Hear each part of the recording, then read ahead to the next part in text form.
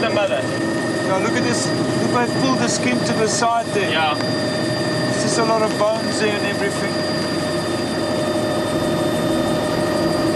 Right, shall we look for a place to land? Today in Africa, a bitter war is being fought. Both man and beast are dying. And the enemies are greed, corruption, and ignorance.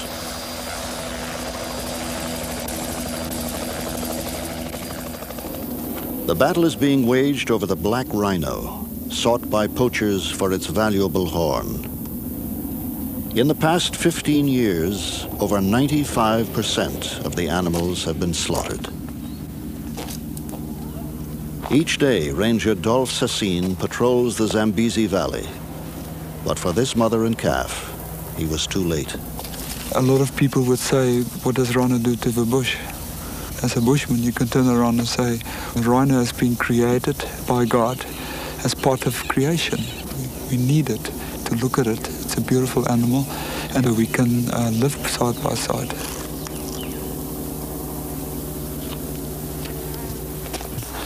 You do not want to show to your children one day how an elephant or a rhino look in a storybook. That's not what life is all about. Life is not a storybook. It's a reality.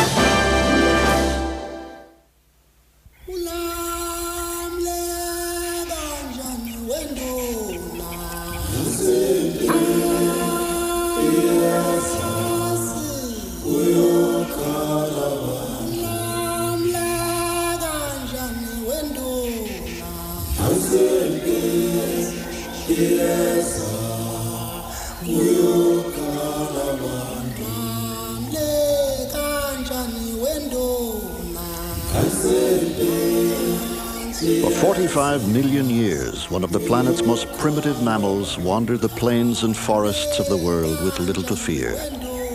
The rhino has few natural enemies, but that role has now been filled by man.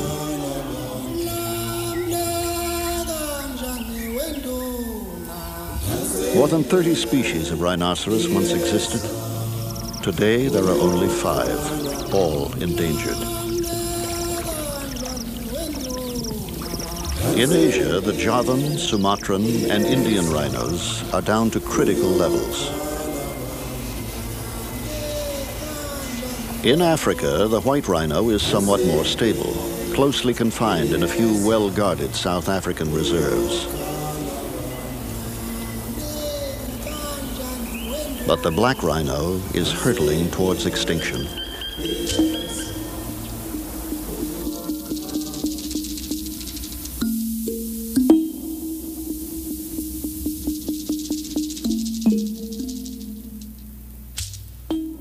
If, as we say, in the early 70s, there were 65,000 rhino on the continent, we are down to 4,500 now.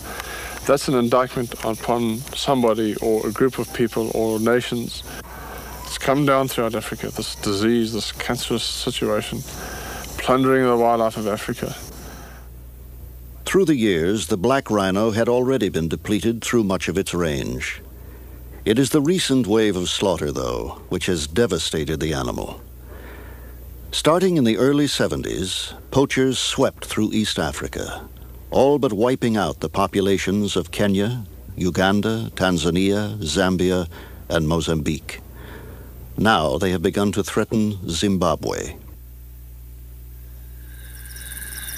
In 1977, the situation took an even more severe turn for the worse in Kenya's Meru National Park. In one 3-month period, the toll on the rhinos reached 53, and rangers began to be attacked and killed by armed Somali poachers. Peter Jenkins was the park's warden during that time. When I went to the Meru Park, we had a population of black rhino between 200 and 250. And then in the late 70s, we were hit by a different type of poacher. This was the shifter poacher with his automatic. And when I left Meru in 81, the population was down to about 25. Today it's 3.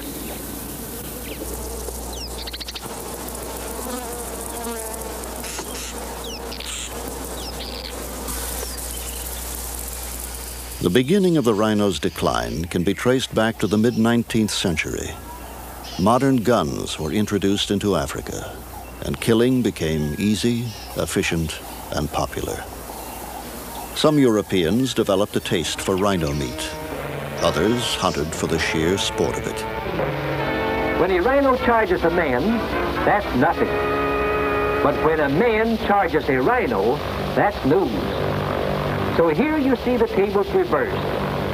We are now in a district thick with rhino. Mosey dislikes rhinos more than any animal on earth. For years they have been chasing her. And here was a chance to give them a taste of their own medicine.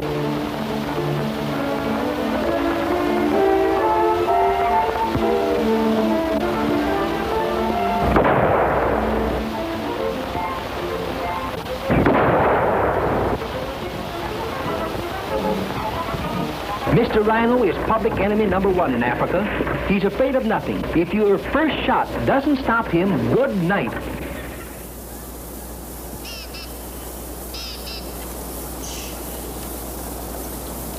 It is not hunting, however, that poses the great threat to the rhinoceros. Instead, it is the demand for the horn. Ironically, the very feature of the animal that evolved for its defense may bring about its extinction. Though hard and strong like bone, the horn is made of keratin, like the human fingernail.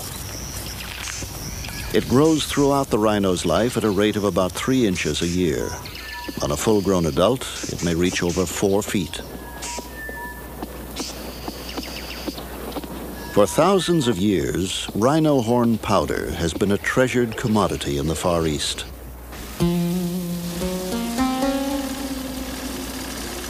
Ancient Oriental tradition views it as an effective fever reducer and an indispensable cure-all. The use of rhino horn as an aphrodisiac has been greatly exaggerated and is found only in parts of western India. As early as the 16th century, rhino horn powder was recommended in a classic encyclopedia of Chinese medicine, still widely consulted today. The best horn is from a freshly killed male. Black is better than white. The tip has the most virtue. Pregnant women should not take the powder or they will miscarry. Modern medicine considers the claims highly unlikely, and almost all Far Eastern countries have officially banned the importation of rhino horn. Still, the local market flourishes. In the back streets of Taipei, Bangkok, and other Asian cities, African rhino horn retails for up to $7,000 per pound.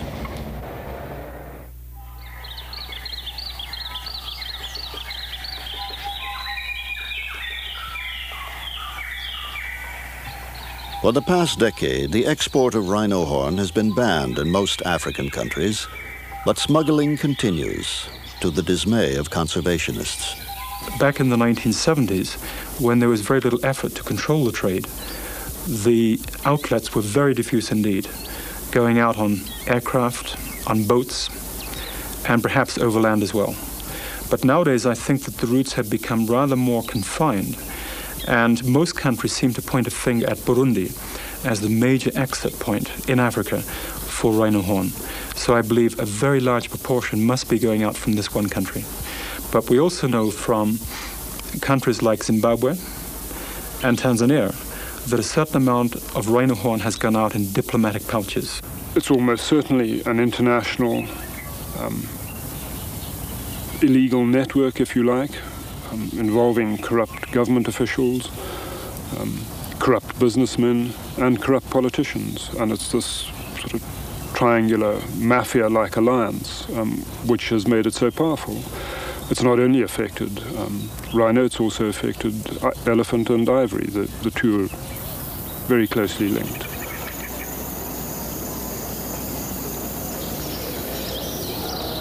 Throughout history, the port of Mombasa, Kenya, has been a center for many kinds of illegal trade. Rhino horn, leopard skins, gold, ivory. Each dealer has his specialty. This pile of ivory, taken from 500 elephants, was hidden in falsely labeled spice crates. It was seized by Kenyan customs officials while awaiting shipment to the Middle East. The route is an old one. For thousands of years, Arab dhows have sailed these waters, sometimes with valuable contraband aboard.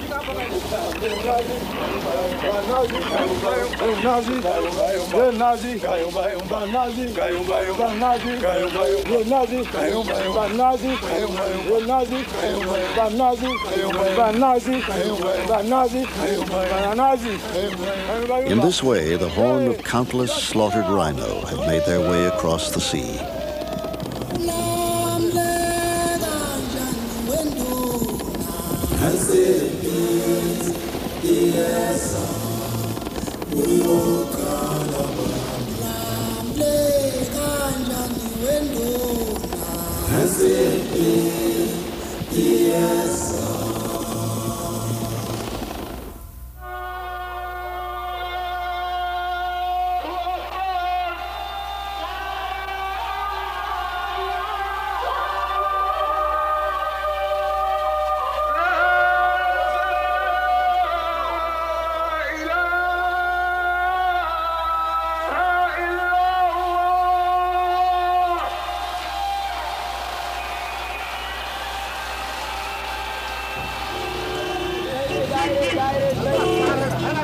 In recent years, the horn has often ended its journey in North Yemen. It is here that one more damaging twist to the black rhino story has been added.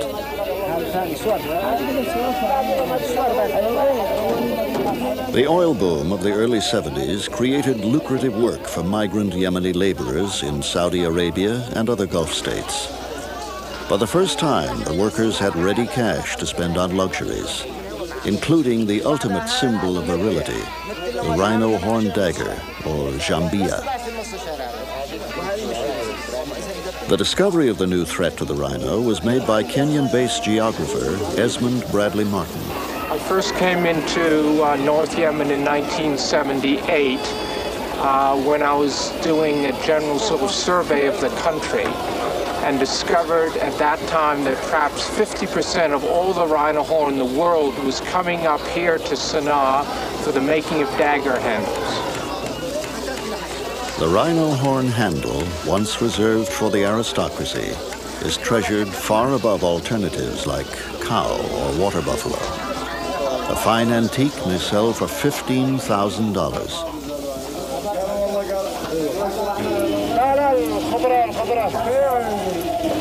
When polished, the horn takes on an amber opalescence, greatly admired for its subtle beauty.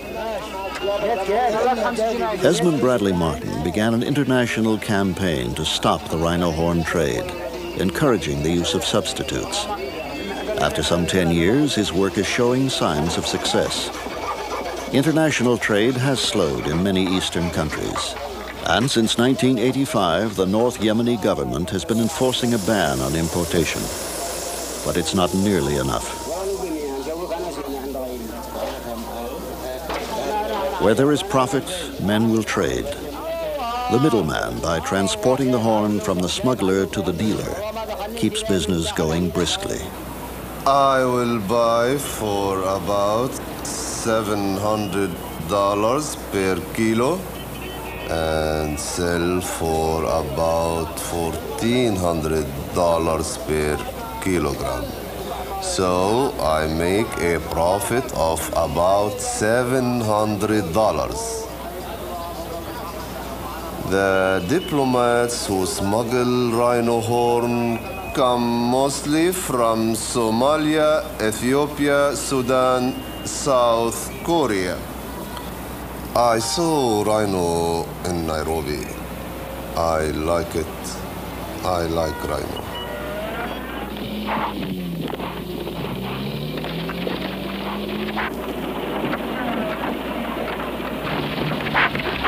Despite the rhino's size and fierce reputation, it is sadly easy to track, find, and kill. Its thick hide offers no protection against bullets, and its behavior patterns are too predictable to elude the determined poacher.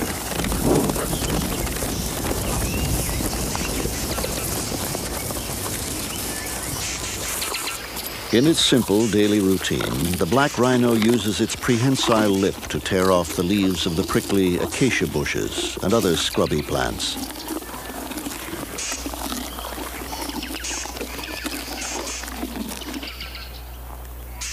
A solitary creature, it lives on a home range of from 1 to 12 square miles.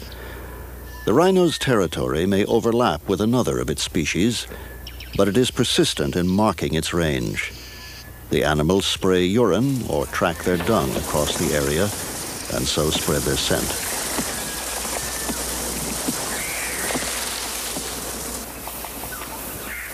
Contrary to appearances, the rhinoceros is a peaceful being and only rarely takes exception to the occasional trespasser.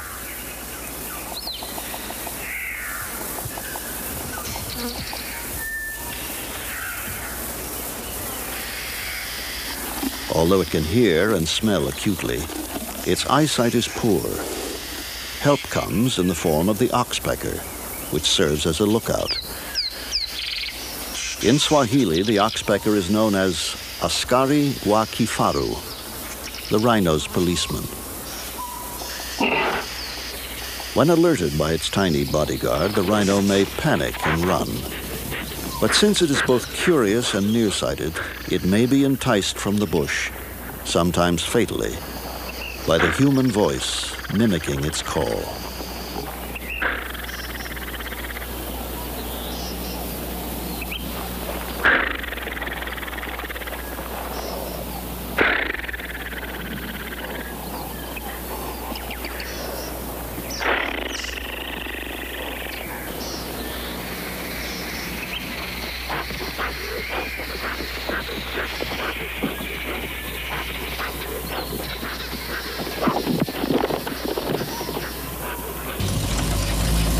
The first man to devote his life to the study of rhino behavior was John Goddard.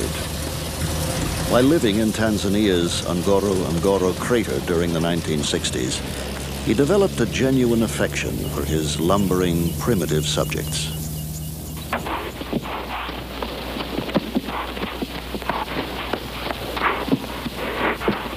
Goddard was deeply committed to his work, regardless of the hazards. Even a tranquilized rhino can be dangerous. Weighing up to 1.5 tons, an adult bull represents a serious threat.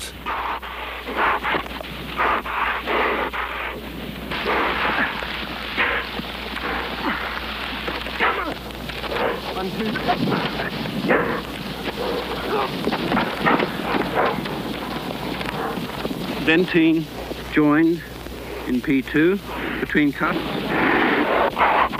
Watch it! All right, P3, dentine almost joined between cusps. For 7 years, Goddard carried out exhaustive field work, recording each minute feature of the rhino's appearance and behavior. 16 years after Goddard's own death at the age of 35, the number of rhino in his research area had plummeted from 108 to about 20. Many were the victims of poachers. In the vast expanse of East Africa's savanna, protection of the rhino has proved impossible.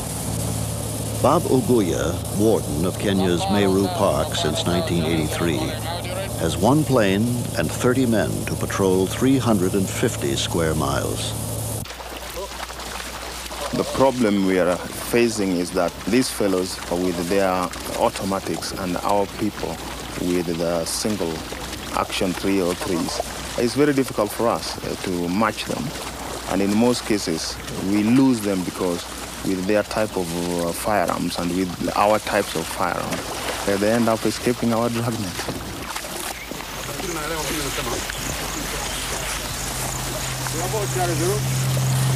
Can you tell that guy to continue down the fire up?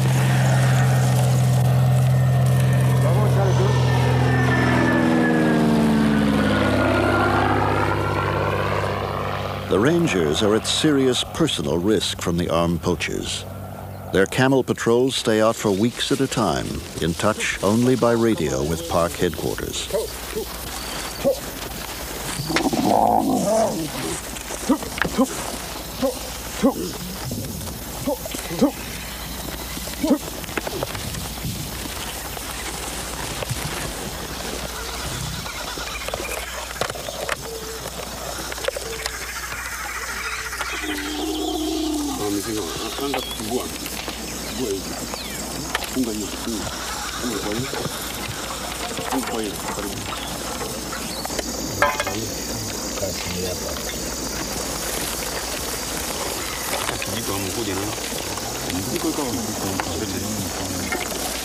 Despite the men's vulnerability and outdated equipment, they are dedicated and loyal, even in the face of tragedy.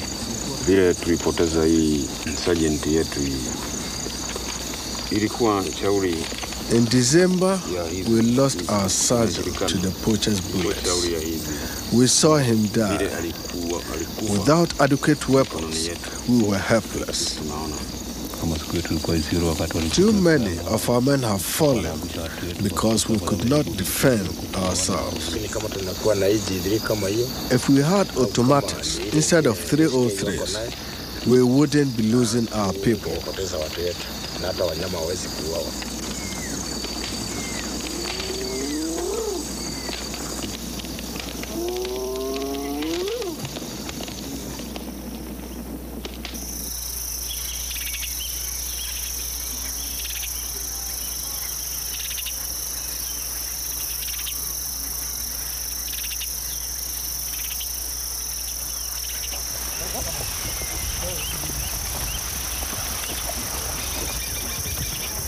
With the rhino population at such critical levels throughout Africa, every animal is important. In Kenya's Masai Mara Reserve, rangers mounted round-the-clock protection for this mother and calf, shooting several lions who came too close. Worried, the rangers moved the family to safer ground.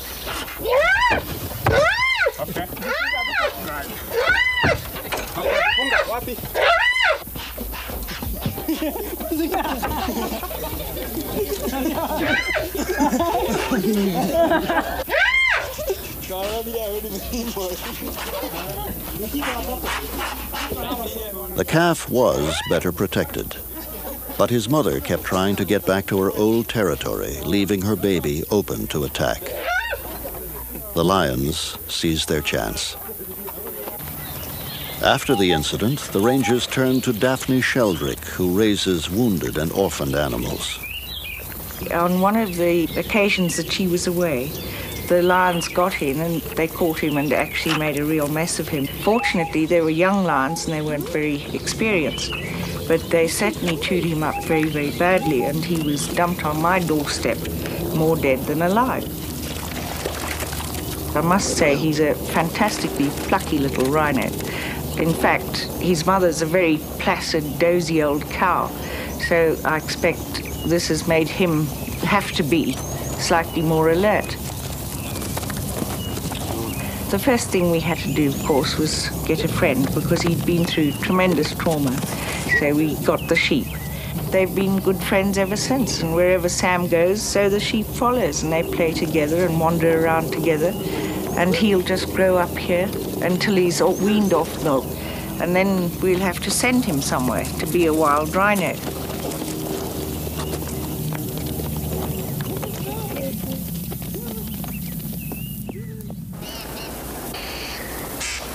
Little Sam was lucky. These rangers saved his life.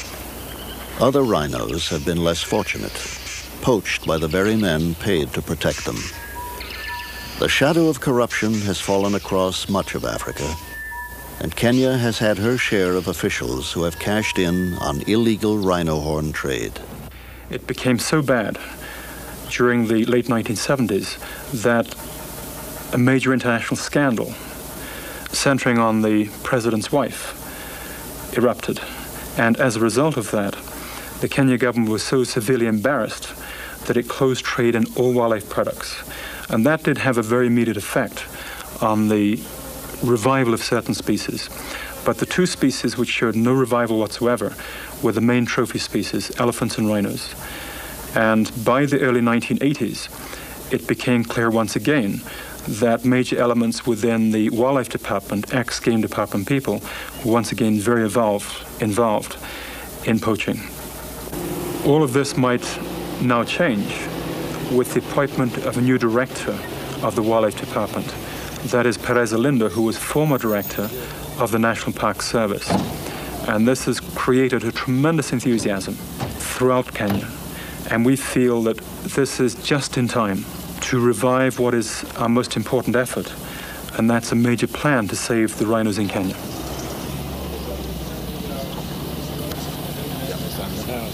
The problem of human beings is everywhere. We have found people who are colluding with criminal elements. They have been prosecuted. They have been imprisoned.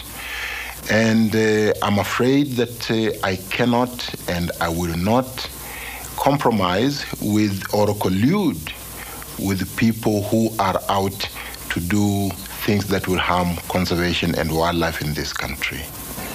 We cannot compromise with sin, I'm afraid. The sin is not always hard to understand. Within the poverty-stricken rural communities of Africa, there is a powerful incentive to poach. A family may be lucky to earn $20 a month. Each member of a rhino poaching gang may earn $100 or $200 per raid, a year's income. Although the big money is made by the middlemen, dealers, and corrupt officials, the pay is bountiful by local standards.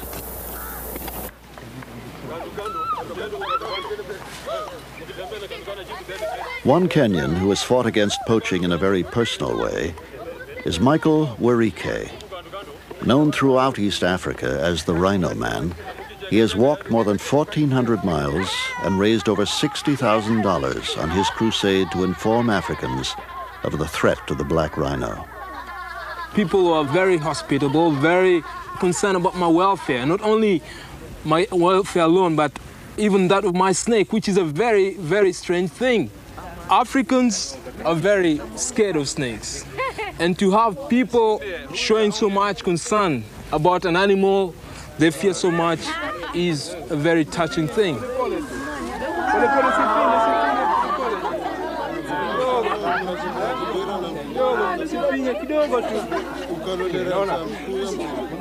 The local people are just as concerned about the wildlife, about the environment, just like any other people. And I think it is very important that wildlife awareness should be taken to the people, for it's them who have the final say. And they are ready to cooperate, provided that they're given the right information, the right encouragement. Nyanda za juu, Eldoret. Nafaru wetu wanauawa kwa shauri ya watu ambao wanataka kuwa matajiri upesi, waendaji haramu na walinzi ambao wanaweka pesa mbele kuliko dhamana ya mazingira. Even with the work of dedicated men like Werike, Kenya's war to save the wild rhino has essentially been lost.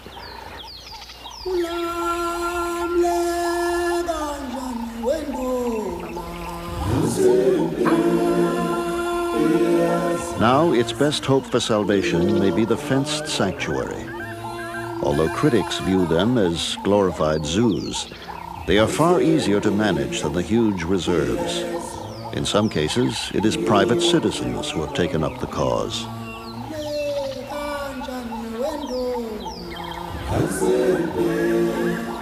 Solio Ranch in the foothills of Mount Kenya is owned by Cortland and Claude Parfit.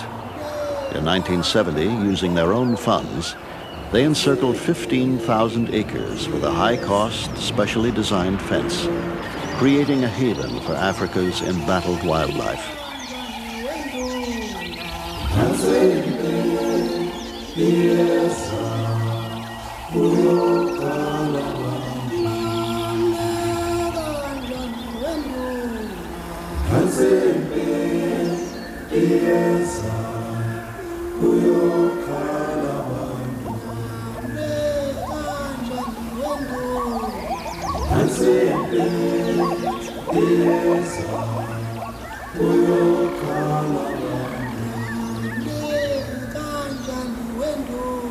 Over a 10-year period, they introduced 23 black rhino and 16 whites.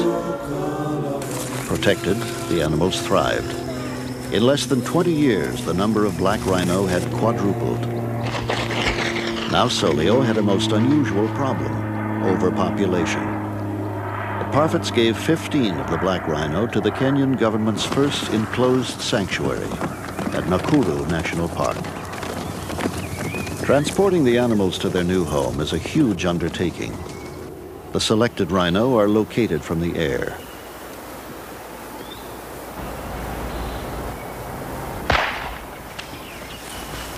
Okay, dart is in. Keep it in sight. It's running south. A vet walks to within 40 feet of the unsuspecting animal before using his tranquilizer gun.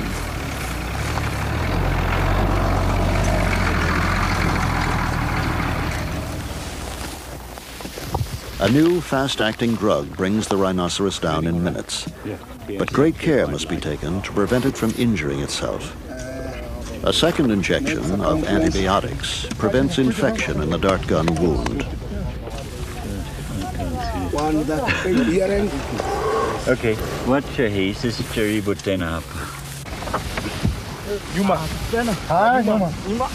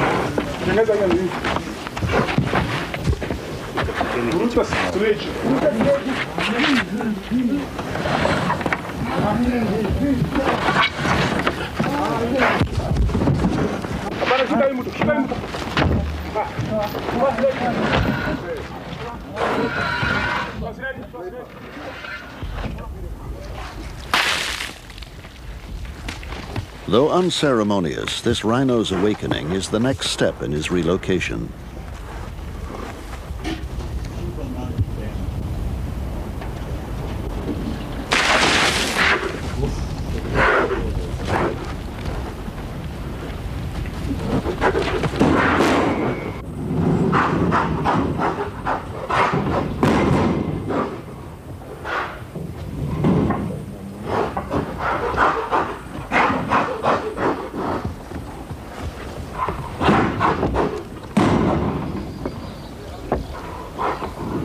The animals are kept in holding pens for about 2 weeks to overcome the stress of capture.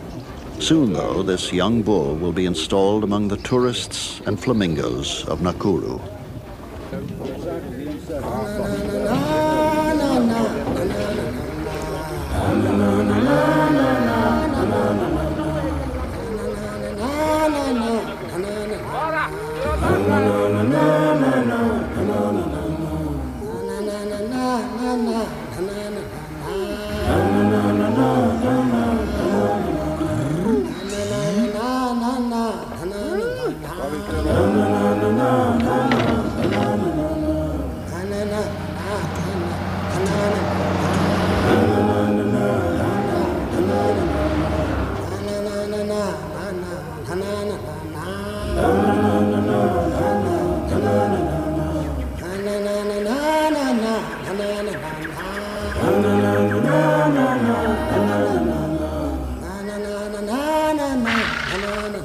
It has been a long and difficult journey for him, but it is here that he can do the most to help save his species.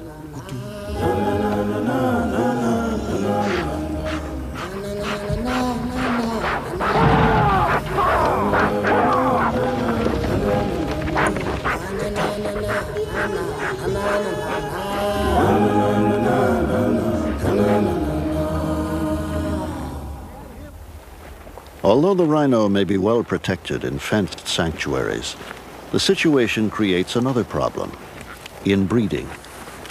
Wildlife biologist Rob Brett lives and works in Kenya on a remote private reserve.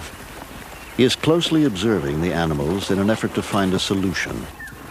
Although rhino have been known about, wondered at, admired, hated for such a long period, we know virtually nothing about their breeding. Such basic things as what turns rhino on, what makes them breed at optimum rates. It's crucial that we find out as much about this sort of behavior of rhino in order to conserve them under the new conditions that exist. Their favored habitat is bush. They are generally nocturnal. They spend most of the day asleep. And to observe the nitty-gritty of rhino sexual behavior takes, first of all, a lot of patience and a great deal of interest. It's really very, very basic work, employing the minimum of equipment, a mixture between very low-tech, if you like, work and very high-tech. I am out at dawn every morning looking for individual rhino from which to take data. So well does Brett know his subjects that he can identify every rhino on the reserve from the lines and wrinkles of its footprint. He takes urine samples left from each animal to determine their hormonal levels, identifying the pregnant females and dominant males. While the black rhino is extremely secretive about its mating habits, the white rhino, like these on Solio Ranch, are less inhibited.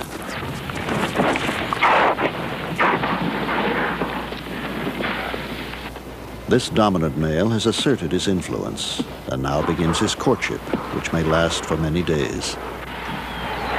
He approaches the female and rests his head on her rump. His interest may not be initially returned.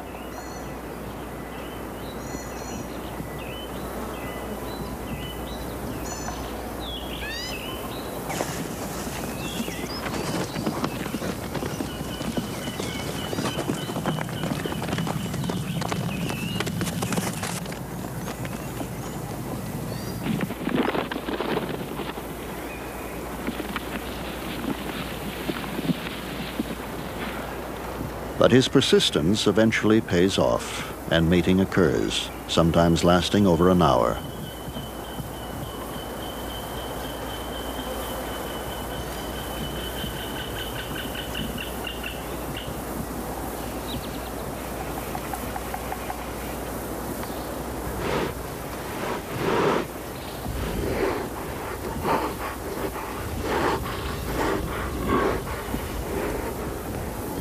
Although rhinos are not monogamous, the female usually mates with the dominant male in the area. Afterwards, the pair go their separate ways. If impregnated, the female will not give birth for approximately 16 to 18 months, delivering only one calf at a time. A newborn rhino, which weighs up to 120 pounds, will stay close to its mother until she has a new calf, for some 2 to 4 years.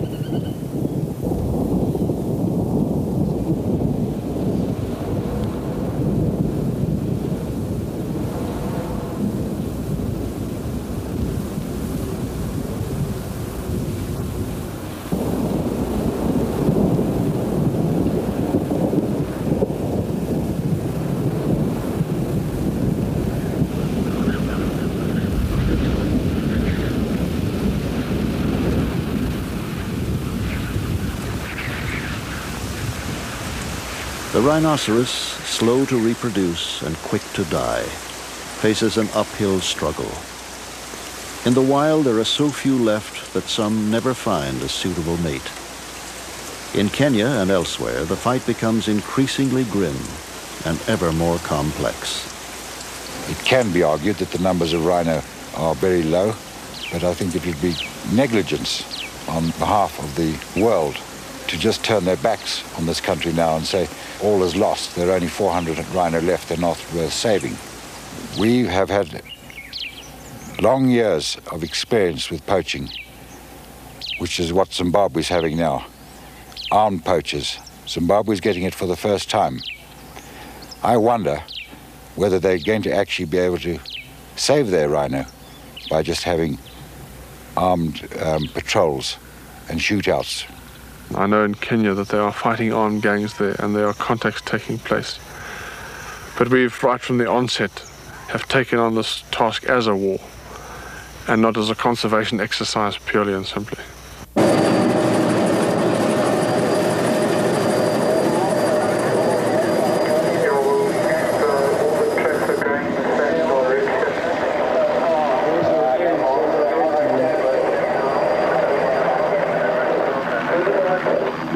Can you stay out of the air? We've got a contact and guys are on floor.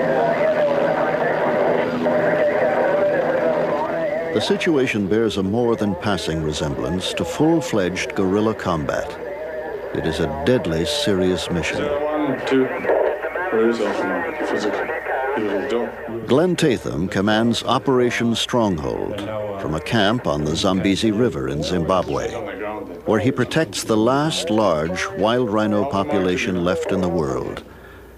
The project involved moving 250 rhino, 1/3 of the valley's population, to safer ground. The fight to protect the rest is a desperate one. See if they can get water. Rangers live year-round in camp with their families, who realize that some of the men may die in armed conflict. What we're doing here is fight the poachers. Every day that a group of poachers are in here, they are potentially able to kill 2 or 3 or maybe even 4 rhino. One group killed 6 rhino in one morning here in the Zambezi Valley. To our north is Zambia, and these poachers are crossing from there to here.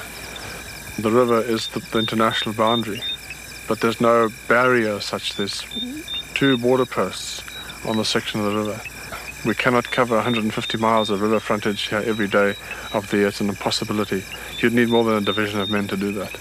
Even then, because of the bush warfare that we're fighting, it's an impossibility. As in Kenya, the odds are staggering and the danger is real. Operation Stronghold has just 100 men to patrol more than 7,500 square miles. Many of the Rangers are veterans from opposite sides of Zimbabwe's War of Independence, now fighting together against a common enemy. Facing heavily armed Zambian-based poachers, the Rangers shoot to kill with the government's consent.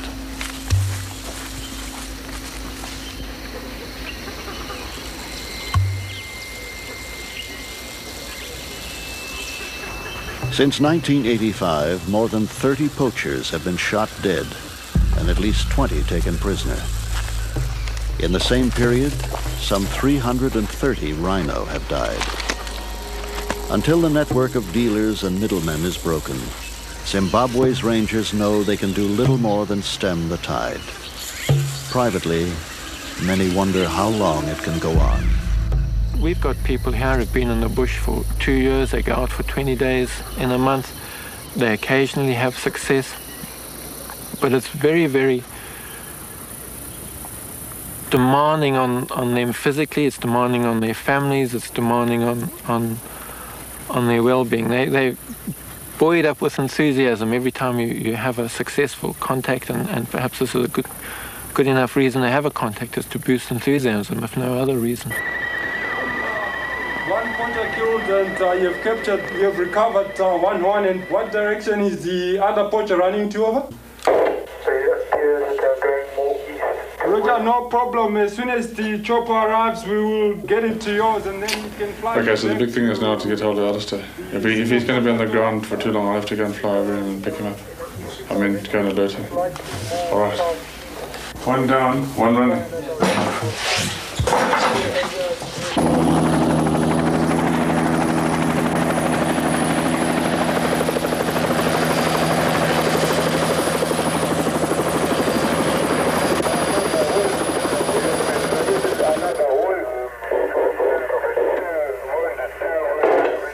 Okay, can't we get them in and start leapfrogging her? The support units are on their way now, and they will be cutting spoor from Vundu up to the Roti. 401 is sending down 6 details to 70.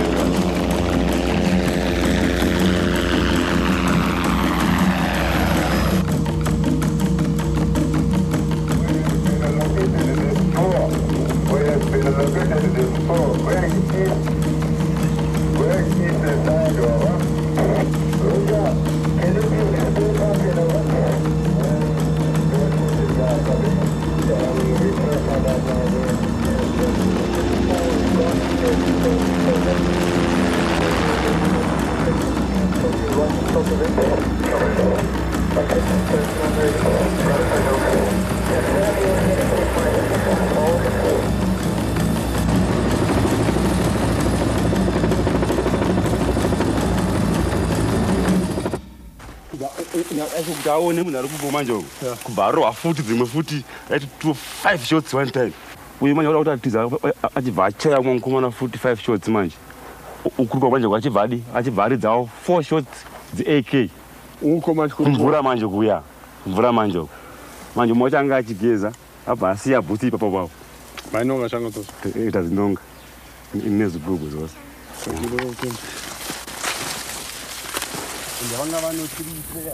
And the one, as I said, was had been shot in the groin, was in fact bleeding. I don't know how he in fact got as far as he had. He'd scrabbled about 15 paces on his stomach and died there. It all happened so very quickly. One tends just to pick up little images of what was happening rather than as an overall thing. You get images of rounds from the people behind you, the expended cartridge cases landing on your head.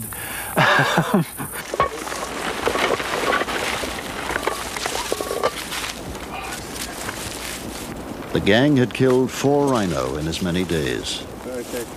Each poacher had risked his life for a few $100s.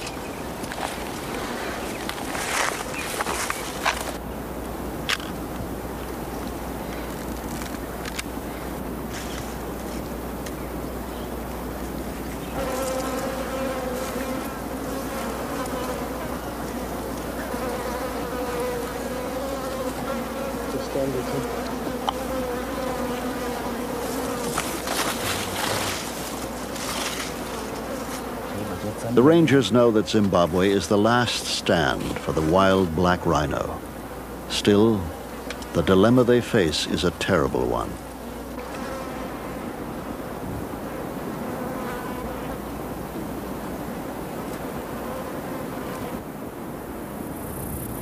One often wonders about the human life for a rhino life. And at this stage, it's a human life for about 20 rhino lives. The morality is perhaps secondary to the fact that there doesn't seem to be any other way in which we can in fact stop these blokes from getting away and getting back. A group of poachers will come into the country. They'll start killing rhinos. We've got to react to that. And one must never forget the central objective of this whole exercise, this whole operation, is save the rhino. We are not manhunters. We're not mercenaries. We are here as conservationists. But desperate situations require desperate measures. No, there's no joy in killing people. But it's a job. And quite obviously, we're just pawns on either side for men who are just exploiting people to make himself rich.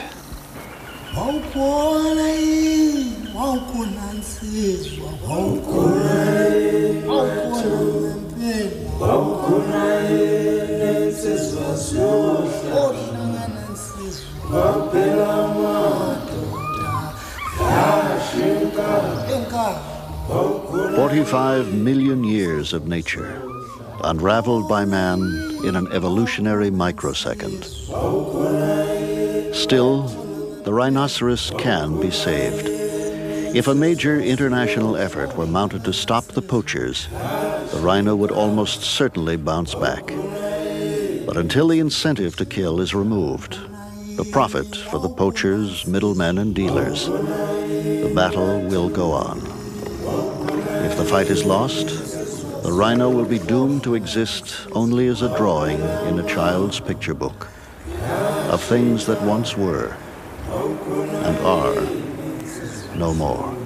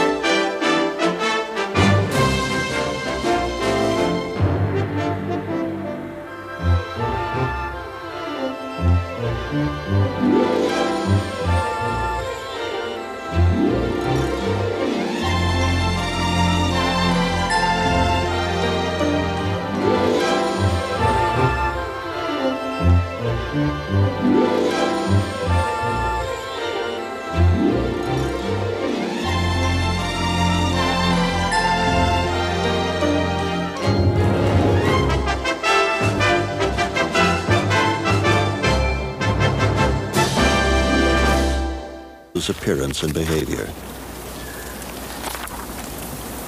16 years after Goddard's own death at the age of 35, the number of rhino in his research area had plummeted from 108 to about 20. Many were the victims of poachers. In the vast expanse of East Africa's savanna, protection of the rhino has proved impossible. Bob Oguya, warden of Kenya's Meru Park since 1983, has one plane and 30 men to patrol 350 square miles. The problem we are facing is that these fellows with their automatics and our people with the single action 303s, it's very difficult for us to match them. And in most cases, we lose them because with their type of firearms and with our types of firearms, they end up escaping our dragnet.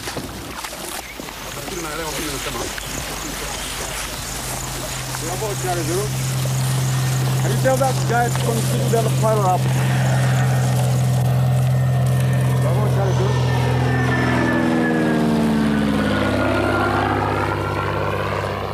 The rangers are at serious personal risk from the armed poachers. Their camel patrols stay out for weeks at a time, in touch only by radio with park headquarters.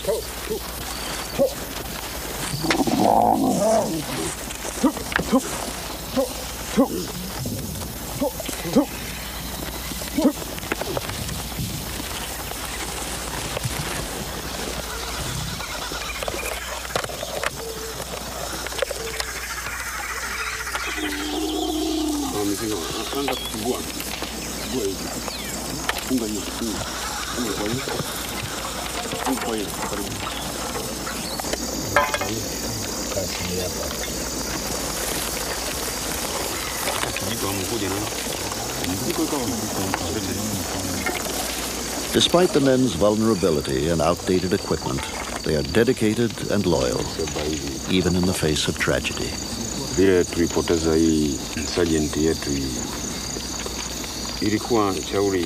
In December, we lost our sergeant to the poachers' bullets. We saw him die. Without adequate weapons, we were helpless. Too many of our men have fallen because we could not defend ourselves. If we had automatics instead of 303s, we wouldn't be losing our people.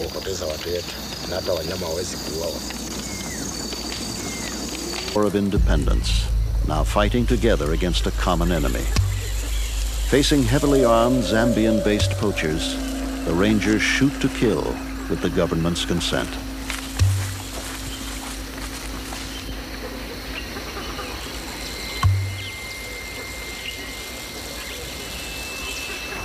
Since 1985, more than 30 poachers have been shot dead and at least 20 taken prisoner. In the same period, some 330 rhino have died. Until the network of dealers and middlemen is broken, Zimbabwe's rangers know they can do little more than stem the tide. Privately, many wonder how long it can go on. We've got people here who've been in the bush for 2 years. They go out for 20 days in a month. They occasionally have success, but it's very, very demanding on them physically. It's demanding on their families. It's demanding on their well-being. They're buoyed up with enthusiasm every time you have a successful contact, and perhaps this is a good enough reason to have a contact, is to boost enthusiasm, if no other reason. One poacher killed, and you've captured, you've recovered one horn. And what direction is the other poacher running to over? Roger, no problem. As soon as the chopper arrives, we will get it to yours, and then you can fly. Okay, so the big thing is now to get hold of Alistair. If he's going to be on the ground for too long, I'll have to go and fly over him and pick him up. I mean, go and alert him. All right. One down, one running.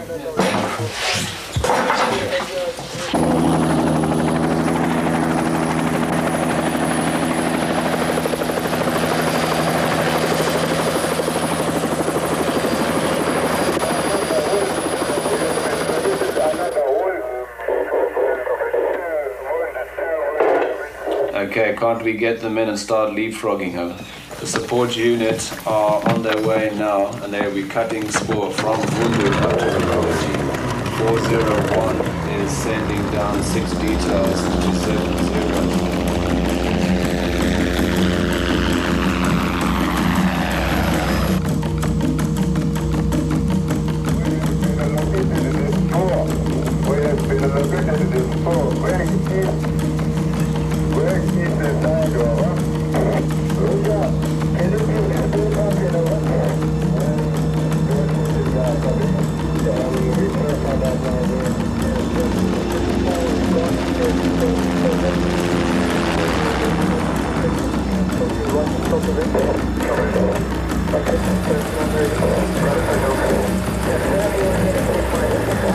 At that time, that perhaps 50% of all the rhino horn in the world was coming up here to Sanaa for the making of dagger handles.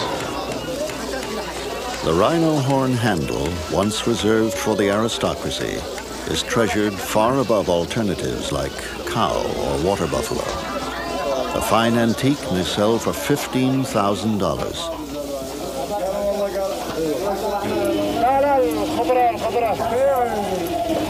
When polished, the horn takes on an amber opalescence, greatly admired for its subtle beauty. Esmond Bradley Martin began an international campaign to stop the rhino horn trade, encouraging the use of substitutes. After some 10 years, his work is showing signs of success. International trade has slowed in many eastern countries. And since 1985, the North Yemeni government has been enforcing a ban on importation. But it's not nearly enough. Where there is profit, men will trade. The middleman, by transporting the horn from the smuggler to the dealer, keeps business going briskly. I will buy for about $700 per kilo and sell for about $1,400 per kilogram.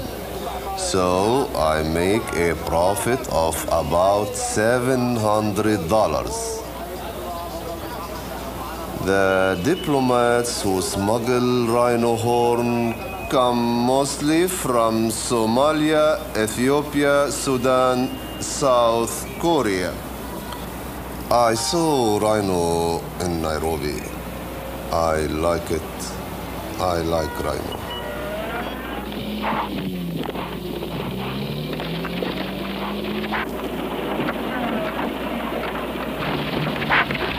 Despite the rhino's size and fierce reputation, it is sadly easy to track, find, and kill.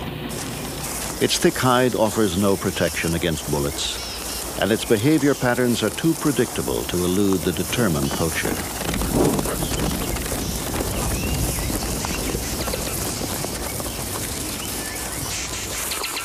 In its simple daily routine, the black rhino uses its prehensile lip to tear off the leaves of the prickly acacia bushes and other scrubby plants.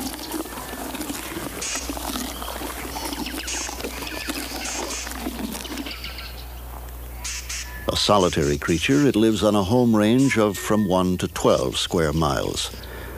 The rhino's territory may overlap with another of its species, but it is persistent in marking its...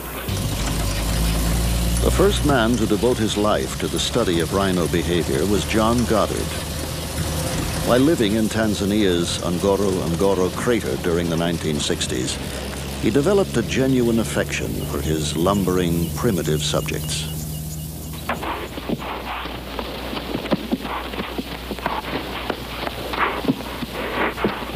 Goddard was deeply committed to his work, regardless of the hazards. Even a tranquilized rhino can be dangerous. Weighing up to 1.5 tons, an adult bull represents a serious threat.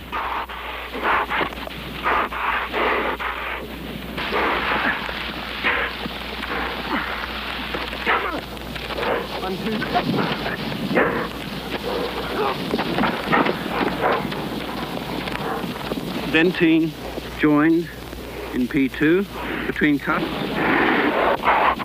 Watch it! All right, P3, Dentine almost joined between cuts. For 7 years, Goddard carried out exhaustive field work, recording each minute feature of the rhino's appearance and behavior. 16 years after Goddard's own death at the age of 35, the number of rhino in his research area had plummeted from 108 to about 20. Many were the victims of poachers. In the vast expanse of East Africa's savanna, protection of the rhino has proved impossible. Bob Oguya, warden of Kenya's Meru Park since 1983, has 1 plane and 30 men to patrol 350 square miles. The problem we are facing is that these fellows with their automatics and our people with the single action 303s, it's very difficult for us to match them. And in most cases, we lose them because with their type of firearms and with our types of firearms, they end up escaping our dragnet.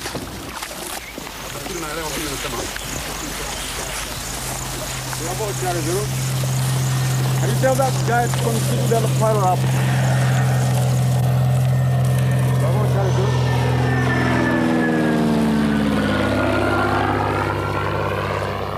The rangers are at serious personal risk from the armed poachers. Their camel patrols stay out for weeks at a time, in touch only by radio with park headquarters.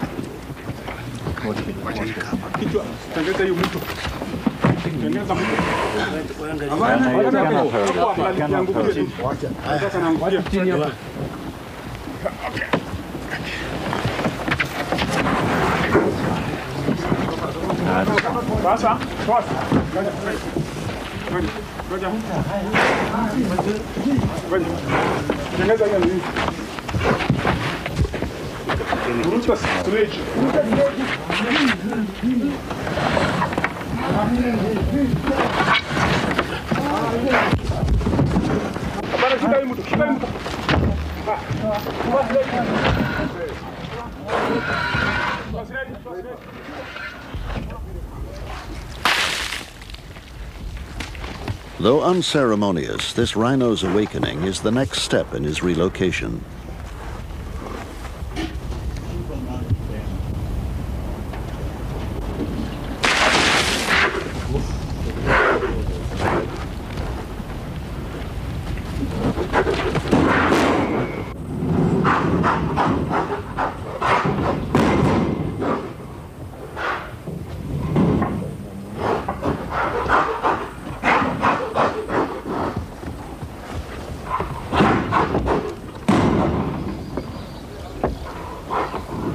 The animals are kept in holding pens for about 2 weeks to overcome the stress of capture.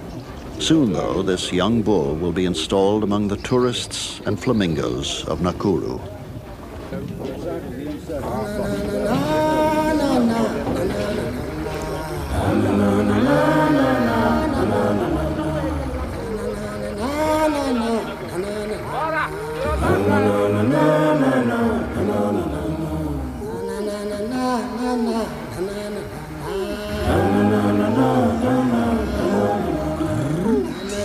Over a 10-year period, they introduced 23 black rhino and 16 whites.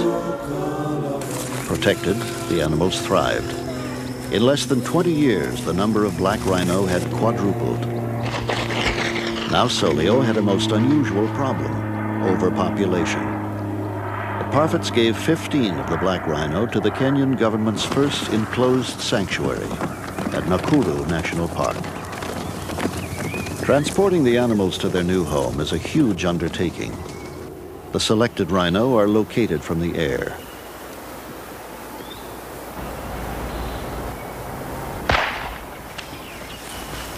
Okay, dart is in. Keep it in sight. It's running south. A vet walks to within 40 feet of the unsuspecting animal before using his tranquilizer gun.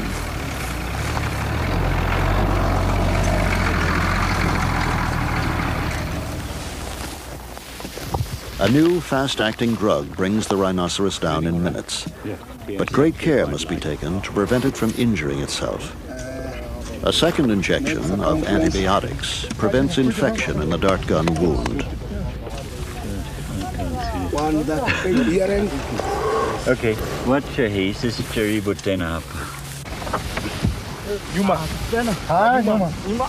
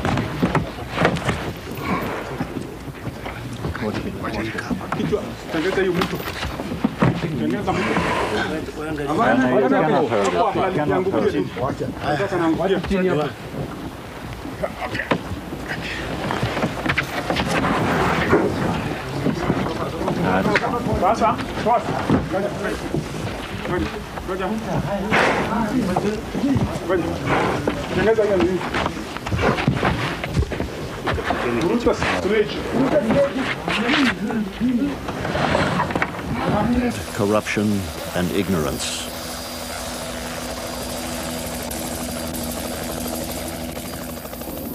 The battle is being waged over the black rhino, sought by poachers for its valuable horn. In the past 15 years, over 95% of the animals have been slaughtered. Each day, Ranger Dolph Sassine patrols the Zambezi Valley. But for this mother and calf, he was too late. A lot of people would say, what does rhino do to the bush? As a bushman, you can turn around and say, rhino has been created by God as part of creation. We need it to look at it. It's a beautiful animal, and we can live side by side.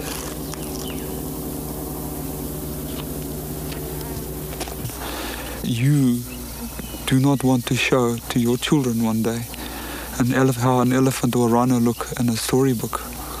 That's not what life is all about. Life is not a storybook. It's a reality.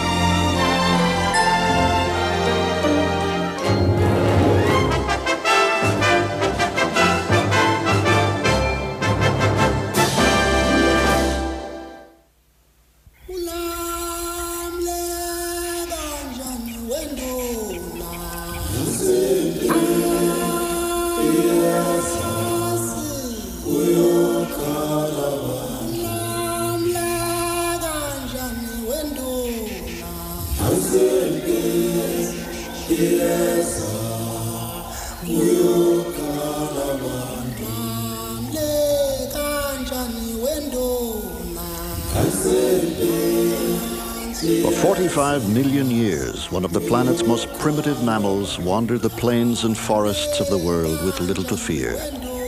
The rhino has few natural enemies, but that role has now been filled by man.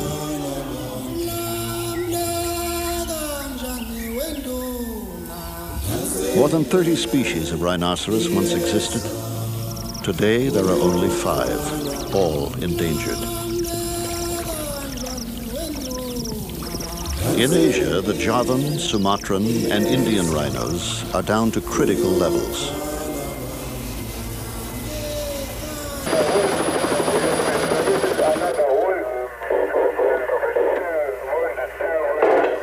Okay, can't we get them in and start leapfrogging her? The support units are on their way now, and they'll be cutting spoor from Vundu up to the Roji. 401 is sending down 6 details to 70.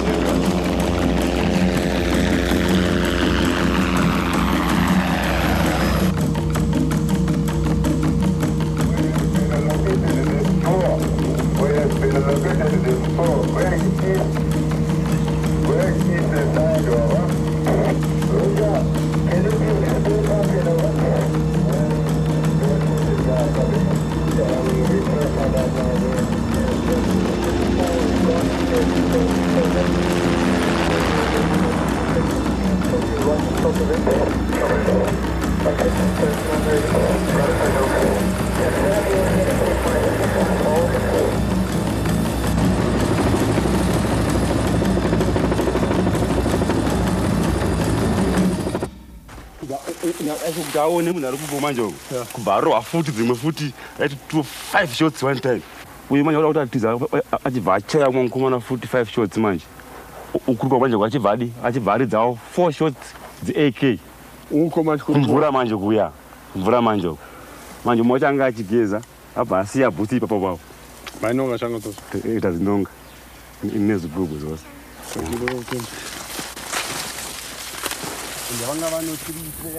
And the one, as I said, was had been shot in the groin, was in fact bleeding. I don't know how he in fact got as far as he had. He'd scrabbled about 15 paces on his stomach and died there. It all happened so very quickly. One tends just to pick up little images of what was happening rather than as an overall thing. You get images of of rounds from the people behind you, the expended cartridge cases landing on your head.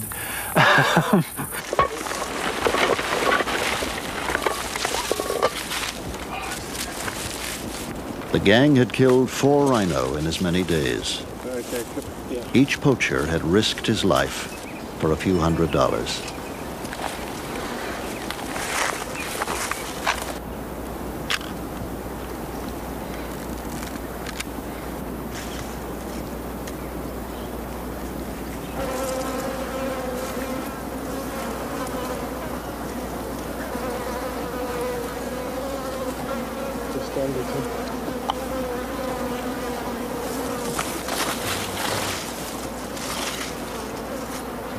The Rangers know that Zimbabwe is the last stand crusade to inform Africans of the threat to the black rhino.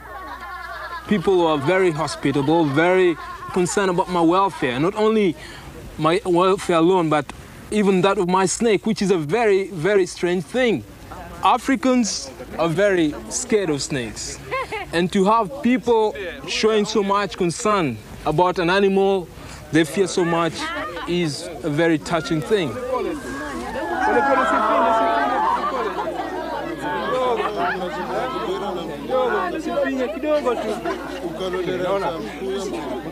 The local people are just as concerned about the wildlife, about the environment, just like any other people. And I think it is very important that wildlife awareness should be taken to the people, for it's them who have the final say. And they are ready to cooperate, provided that they're given the right information, the right encouragement. Nyanda za juu, Eldoret. Na faru wetu wanauawa kwa shauri ya watu ambao wanataka kuwa matajiri upesi, waendaji haramu na walinzi ambao wanaweka pesa mbele kuliko dhamana ya mazingira. Even with the work of dedicated men like Warike, Kenya's war to save the wild rhino has essentially been lost.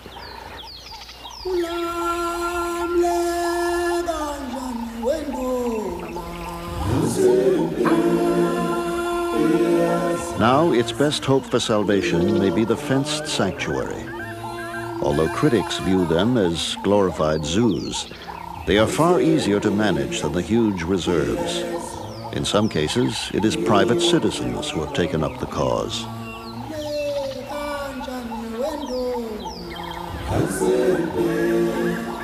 Solior Ranch in the foothills of Mount Kenya is owned by Cortland and Claude Parfit. In 1970, using their own funds, they encircled 15,000 acres with a high-cost, specially designed fence, creating a haven for Africa's embattled wildlife.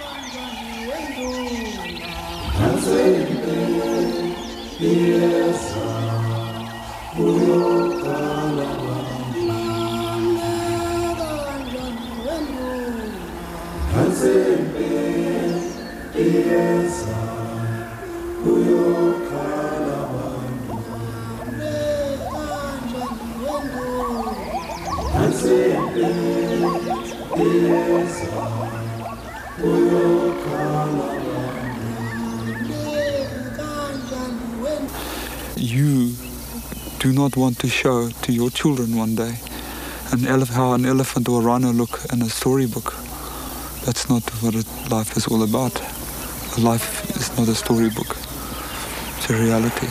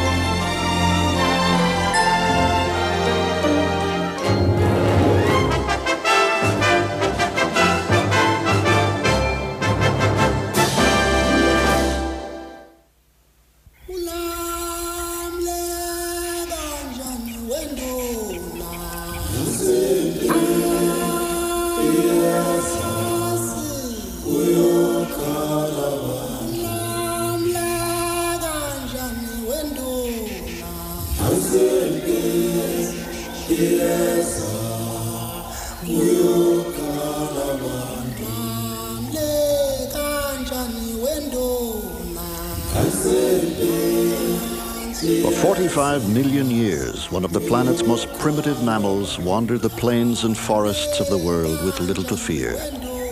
The rhino has few natural enemies, but that role has now been filled by man.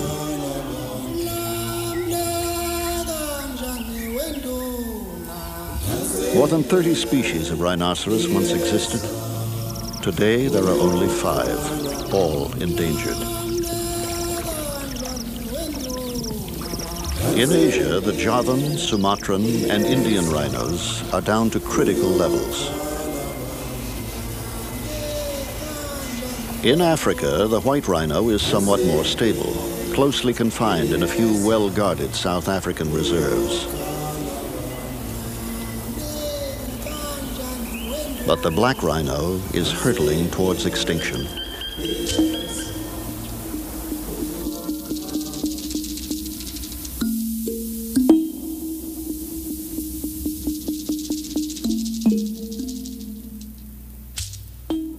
If, as we say, in the early 70s there were 65,000 rhino on the continent, we are down to 4,500 now. That's an indictment upon somebody or a group of people or nations. It's come down throughout Africa, this disease, this cancerous situation, plundering the wildlife of Africa. Through the years, the black rhino had already... For the past decade, the export of rhino horn has been banned in most African countries, but smuggling continues, to the dismay of conservationists. Back in the 1970s, when there was very little effort to control the trade, the outlets were very diffuse indeed, going out on aircraft, on boats, and perhaps overland as well. But nowadays, I think that the routes have become rather more confined, and most countries seem to point a finger at Burundi as the major exit point in Africa for rhino horn. So I believe a very large proportion must be going out from this one country. But we also know from countries like Zimbabwe and Tanzania that a certain amount of rhino horn has gone out in diplomatic pouches. It's almost certainly an international illegal network, if you like, involving corrupt government officials, corrupt businessmen, and corrupt politicians. And it's this sort of triangular mafia-like alliance which has made it so powerful. It's not only affected rhino, it's also affected elephant and ivory. The two are very closely linked.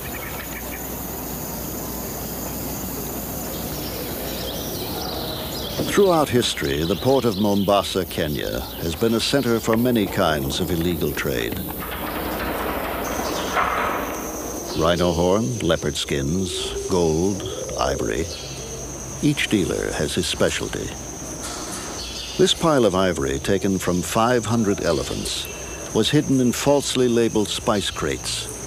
It was seized by Kenyan customs officials while awaiting shipment to the Middle East. The route is an old one. For thousands of years, Arab dhows have sailed these waters, sometimes with valuable contraband aboard.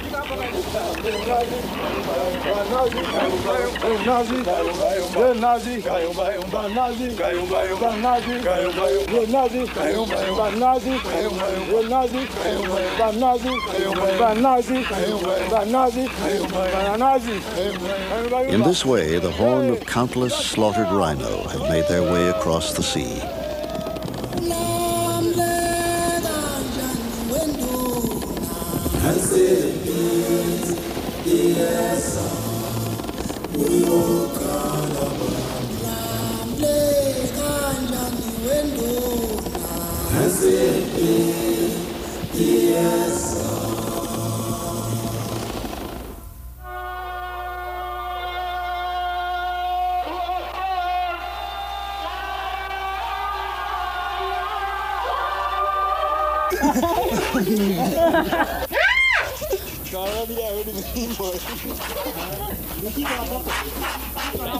The calf was better protected, but his mother kept trying to get back to her old territory, leaving her baby open to attack.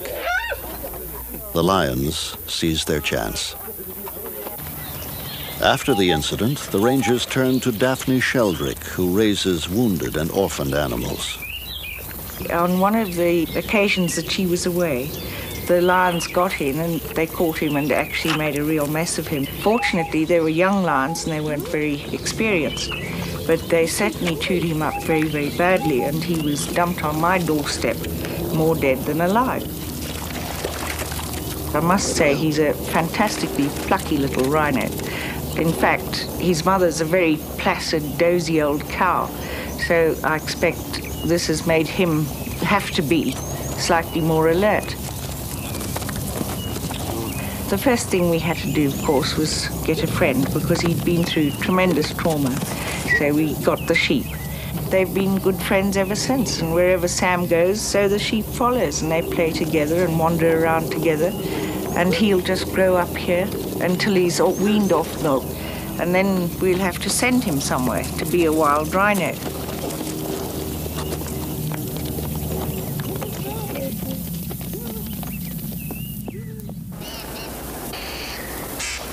Little Sam was lucky. These rangers saved his life. Other rhinos have been less fortunate, poached by the very men paid to protect them. The shadow of corruption has fallen across much of Africa, and Kenya has had her share of officials who have cashed in on illegal rhino horn trade. It became so bad during the late 1970s that a major international scandal centering on the president's wife erupted. And as a result of that, the Kenya government was so severely embarrassed that it closed trade in all wildlife products. And that did have a very immediate effect on the revival of certain species. But the two species which showed no revival whatsoever were the main trophy species, elephants and rhinos. And by the early 1980s, it became clear once again that major elements within the Wildlife Department, ex-Game Department people, were once again very involved in poaching. All of this might now change with the appointment of a new director of the Wildlife Department. That is Perez Alinda, who was former director of the National Park Service. And this has created a tremendous enthusiasm throughout Kenya. And we feel that this is just in time.